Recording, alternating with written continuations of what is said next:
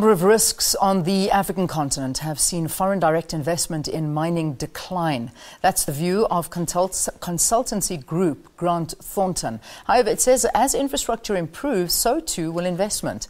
Resources Minister Susan Shabangu is attending the Mining Indaba in Cape Town today. Shabangu told a delegation of African mining ministers that the continent's natural resource endowment had the potential to eliminate poverty and inequality.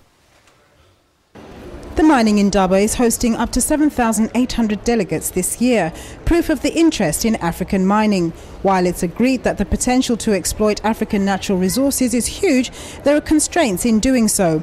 Some of these include lack of infrastructure, political risk and energy. Grant Thornton argues that these risks are pushing investment funds elsewhere. There is a lot of money gushing around in Asia, but unfortunately not all of it is gushing towards Africa. I think they're finding some very interesting projects in South America where there's less political risk.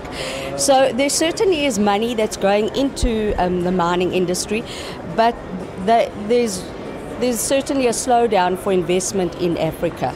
But speaking to a council of African ministers, Minister Susan Shabangu highlighted the brighter side of things.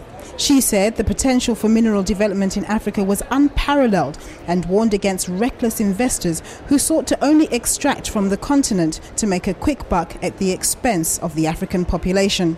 Nompumelelo Siziba, SABC News, Cape Town.